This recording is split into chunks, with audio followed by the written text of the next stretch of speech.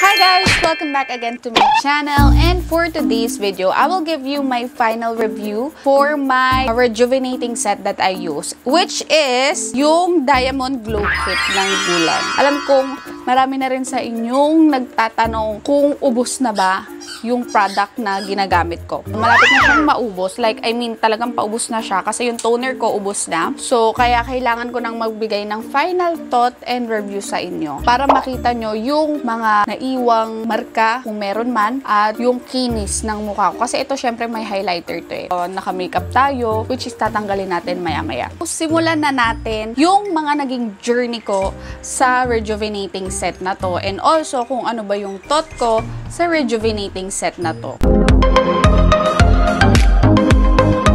Okay guys, so lahat ng mga magiging journey pictures ko na papakita sa inyo is andito po siya sa side na to. Una, yan ang first day. First day, there are no changes. It's still the same. Syempre kakagamit mo lang, so walang pagbabago. And walang hapdi factor, wala lahat kasi first time. Ngayon, punta tayo sa ating second day. So sa second day, nakaramdam ako ng tingling sensation sa pag-apply ng toner, pero tolerable naman siya guys. Hindi siya sobrang sakit. Tapos napansin ko din yung slight na pumumula ng face ko and yung mga red dots na lumalabas ng second day. So parang feeling ko bakit ang bilis ng factor ng rejuvenating set na to, kasi parang akala ko nung una virgin yun eh. Kasi 'di ba pag gumagamit kang bagong product, it means na it's either it will be work or not. So, punta tayo sa third day. So, sa third day, guys, is sa pag-a-apply ng toner, nararamdaman ko na siya na mahapde. And also, nakakita rin ako ng mga micro-peeling na nagpapakita sa chin area ko and sa kabila ng side ng face ko. So, micro-peeling, nag-i-start na siya, parang nagpapahiwatig na ganon. Yung sunscreen, after application, is may kate factor akong naramdaman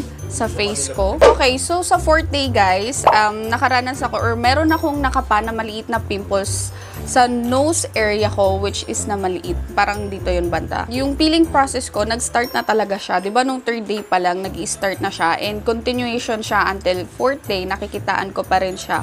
Meron siya sa baba and meron siya sa side ng face ko, yung pagma-micropeel niya. Sa pag-apply ng toner, guys, since nasabi ko nga sa inyo, mahapdi na siya. And sa paglagay naman ng night cream, kung saan may mga pimples, doon namumula. Naglagay ka ng cream, doon nag-i-start yung pamumula niya after application ng night cream. Yung face ko, nagkakaroon na siya ng dry patches. Ang bilis, like nung fourth day, nagkaroon na siya ng dry patches. So, it means na para sa akin na, nag-work yung product. Punta tayo sa fifth day. Fifth day, guys, peeling part is on process na talaga. Talagang masasabi ko na nag-i-start na siya. And yung pag-slide ng toner sa face ko, sobrang hapdi niya na. Dati kasi nag-glide ko siya.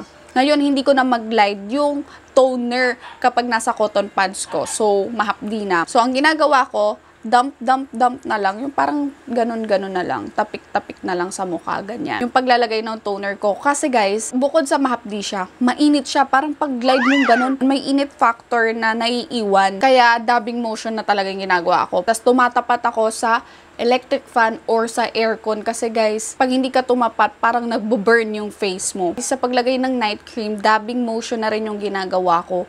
Kasi nga, merong mga areas na mahapdi na talaga. So, I think na re-regenerate na yung skin ko. Mahapdi na kasi siya sa area like sa ilalim ng eye bags, yung sa ganto ko. And then yung sa cheeks area, sa chin area, mahapdi na rin siya. So, yung day cream nila, kakaiba. Kasi this day, napansin ko na sobrang glass skin siya. And iba yung kintab sa face mo after mo maglagay nung day cream. Talagang nashook ako kasi wow, parang ang kinis-kinis ng mukha ko paglagay ko ng day cream nila. Kasi yun yung magbibigay sunscreen protection sa'yo eh, yung day cream nila. So sa 6th day guys, meron akong napansin na papatubong pimple sa cheeks area ko. Yung pimple na ang tigas, tapos parang yung nana niya nasa loob. Yung parang kala mo, lalabas na yung pimples na yon, yung pala ang tagal. Yung skin peeling dito, meron pa rin siya sa side by side ng face ko. Nag-shown up siya.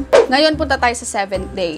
So, sa 7th day, yung application ng product still mahapde. Yes. And micropeeling still showing on the sides of my face kasi nga nagre-rejuve tayo, diba? So, ngayon punta tayo sa 8th day. Sa 8th day, napansin ko na yung pimple na matigas na yon, para bang yung may nana kasi siya sa loob. Siyempre, ang hirap po naman na putukin yon at wag na wag tayong magpuputok ng pimples pag meron kayo napansin na, alam niyo, papatubong pimple sa mukha mo pag nagre-rejuve ka. Kasi guys, kaya naman ma-dry out ng product yung mismong pimple na yon. Huwag niyong titirisin kasi baka mag-leave ng mark sa mukha nyo yun. And at the same time, baka masugatan yung mukha nyo. Kasi mahapde pag puputok nun kasi nga nagre-rejuve kayo. So it means manipis yung balat ng face natin. Kaya medyo talagang sensitive siya kapag nagre-rejuve. Nung 8th day is talagang nakita ko na namumula part na matigas yung pimples and also parang nagkaroon siya ng mga maliliit na tigyawat doon sa outer area niya. Pero pinabayaan ko lang kasi I trust the process. Sa 9th day, there's still a micro peeling showing on this day and the dry patches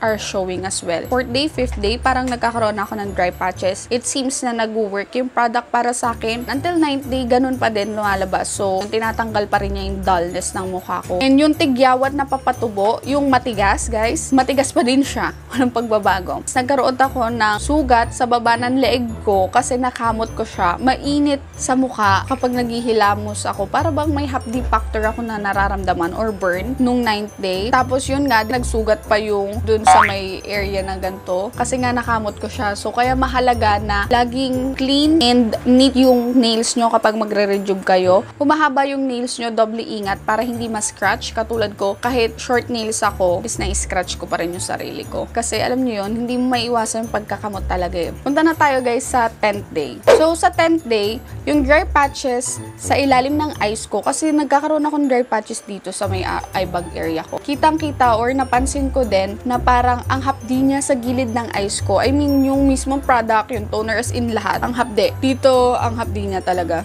Pag tinitingnan ko siya sa salamin, parang nasusunog siya. Parang ganun yung nararamdaman ko sa paggamit ng product nung 10th day. So, yung micropeeling niya, andun pa rin sa side ng face ko, meron pa din siya. And yung tigyawat na papatubo dito sa area na to is nag-ease siya kahit papano. Hindi na siya ganun kasakit pero may umbo ka din siya. Ngayon punta tayo sa 11th day. Guys, itong 11th day, yung pamumula sa collarbone ko is dahil yan sa product. Dahil kapag gumamit ako sa mukha, pinapaabot ko siya hanggang dito.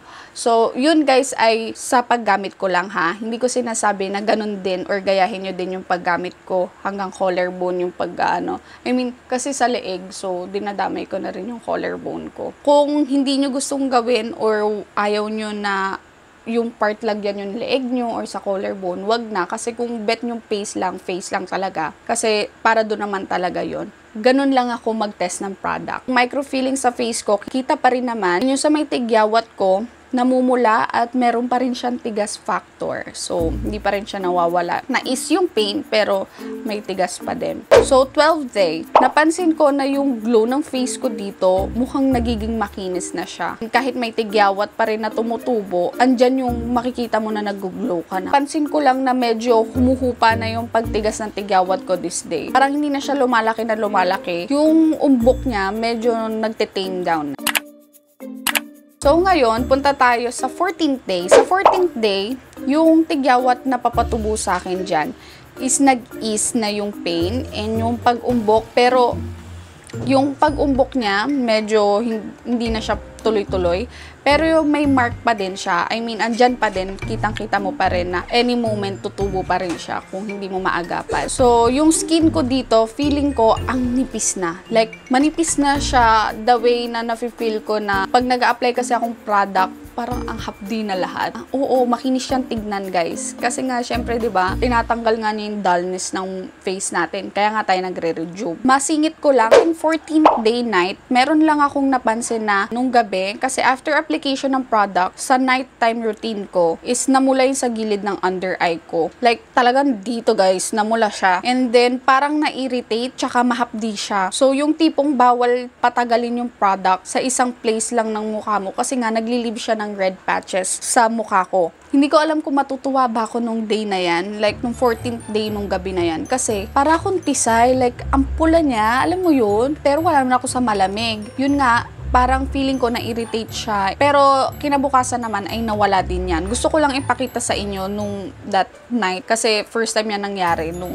nag-apply ako. And then, punta tayo sa 15th day. Sa 15th day, yung face ko road to kinis na siya, girl. Kahit na road to kinis siya, meron pa rin akong napansin na may maliliit pa rin na tigyawat na tumutubo. So, katulad sa nose area ko, sa gitna na yan, nagkaroon ako dyan. Tapos, yung tigyawat dun sa pisngi ko, yung ang tagal mag-fade, yung, alam niyo yung papatubong malaki na pimple, ayan, andyan pa din yung mark niya. So, nung 16th day, yung mga tiny bumps ko, guys, nakikita pa rin siya sa kabila ng pisngi ko. Pero, nung kabilang pisngi ko, ang kinis niya na. Like, kumikinis na siya totally. Tapos, yung tigyawat na papatubo, may pula pa din dun sa area na yun. Yung 17th day is, yung tiny bumps ko, nagkaroon na rin siya sa kabila ng face ko. Tapos, sa kabilang pisngi, parang meron na rin tumutubo na maliliit na bumps. Kabila, ganun, tigyawat pa rin, andun pa rin yung pagkapula ng bumps na yun. And ayan, napansin ko lang, nagkaroon kasi ng dot. So, ito yung 18th day, lumabas na yung red bumps ko sa kabilang pisngi. Hindi lang dun sa tutubong tigyawat na hindi natutuloy sa kabilang face ko. Pero, may sheen na sa face ko. Like, ito na parang nakikita ko na yung pag-glass skin sa mukha ko, ganon. Punta tayo sa 19th day. Sa 19th day, guys, medyo nag-fade na yung redness sa face ko and mukha na akong fresh dyan. Kahit mukha akong fresh, may tiny bumps pa din ako dyan. Ayan, guys, malapit na tayo. Promise. 20th day, so yung face ko, mukhang glass skin na siya niyan. Pero yung mga papatubong tigyawat is namumula pa din. Makikita mo na andyan pa rin siya. Pero pais na siya, parang pawala na, pa-goodbye na siya. Pero nung 21st day, ito yung day na di ko akalain magkakaroon ako ng pimples katabi ng mga gustong tumubo talaga ng mga pimples sa mukha ko. Nagkaroon ako ng red dots na mukhang magiging pimples, promise, nung 21st day na yan. Like, hindi ko talaga akalain. Kitang-kita nyo naman na talagang namula siya. Talagang parang pimple style na siya, guys. And 22nd day, eto na. Ang ganda na sana ng pagkakakinis ng face ko. Kaso yung red dots, nagiging pimples na dun sa gilid ng face ko. Parang nabubuo na yung nana. Parang naghahanda na siya na maging pimples talaga nung day na yan. Kasi kung makikita nyo yung mga red dots, guys, parang yung isa dun is parang may dilaw na maliit. So, ayan. Punta tayo ng 23rd day. Nung 23rd day, guys, ito yung skin ko. Nakita nyo pa rin yung red dots. Like, mukhang magiging pimples na talaga siya. Nandyan pa rin yung mga pula-pula talaga sa face ko. And ang hopeful ko lang sana is wag siyang magmarka. Okay, so finally, guys, ito, tatanggalin ko yung foundation part and yung mga sheen part na nakikita nyo. Para at least, diba, ang ititira ko lang itong kilay ko, eyes and lips para mukha pa din akong okay sa paningin nyo. So, yan, tanggalin na natin siya. Foundation sa mukha ko. And kung sa mapapansin nyo, guys, ito yung part na naiwan ng marka doon sa rejuve ng Diamond Glow Kit. Ito kasi, guys, para sa akin lang. Kapag gagamit ako ng rejuve, uubusin ko siya. After that, I make sure na hindi ako magre-rejuve by next month. Kasi, guys, 1 month lang ang paggamit ng rejuve. Kasi nakakanipis siya ng face. So, kung may maintenance set, that's very good. Pero kung wala naman, pwede naman kayong bumalik sa dati nyong skincare. Kailangan mong gumamit ng mga mild skincare kasi after ng rejuve mo, ang nipis ng face mo. Like, ang nipis ng skin mo, hindi pala ng mukha mo. Sobrang kinis nito, guys. Like, ito, tinanggalan ko na siya ng foundation, pero ang kinis niya. Kahit wala akong makeup, ang fresh tignan. Yun nga lang kasi itong half, diba? So, kailangan kong i-workout yan kasi nga nagkaroon siya ng pimples. Ito lang yung note ko, guys, ha. Yung mga naging experience ko dito is nangati ako, lalo na kung mainit. Kaya always na dapat may electric fan kayo or aircon kasi, ang lakas niya makakate kapag napagpapawisan ka. Yung neck part ko and yung forehead ko, sobrang nangati. Kala ko nga magkakaroon ako ng mga tiny bumps dito kasi nangangati siya or akala ko bungang araw. Buti na lang, hindi. Pag gagamit kayo neto, talagang mahapdi siya. So, expect nyo na yun. Mararamdaman nyo dyan yung burn sensation, tsaka yung sensitivity mo talagang nararamdaman mo sa sarili mo na numinipis yung skin sa face mo. Dun sa part na or journey na nasabi ko sa inyo, wala akong napansin na parang nangitim yung mukha ko. Namula siya, pero hindi siya nangitim. Kasi kadalasan, pag nagre-rejuve, nangingitim siya, tapos yung part na nangitim na yun yung magbabalat. So, dito guys, is namula siya and hindi siya nangitim, which is great. Parang nasanay lang ako sa rejuve process na kapag nangitim siya, yun yung mamamalat. And also guys, just to clarification lang pala is, kaya medyo napatagal tong review na to kasi nagdagat po kami. So, ginamit ko siya and then in-stop ko siya kasi nagbora kami. Kasi kapag tinuloy-tuloy ko yon baka masunog yung face ko kahit nasa Boracay ako. Mainit yung araw. So, kailangan i-stop ko muna yon. Bumalik ako sa dating skincare routine ko lang para lang hindi siya maging mahapde at hindi siya masunog sa panahon na nandun ako sa beach. And also guys pala, pwede na pala kayong makabili ng individual set. Kung namamahalan kayo sa isang malaking set at meron lang kayong gustong i-try, pwede kayong bumili ng individual product. And kung naubusan man kayo at gusto niyo yung product na yun nga, pwede kayong makabili ng individual. Ayan siya guys, ayan yung mga individual products nila, ayan. Yun nga mga viviys ang aking review sa Diamond Glow Kit ng VIYLINE. Thank you for watching and make sure to subscribe on my channel down below and also like this video. Thank you for watching. Bye mga viviys!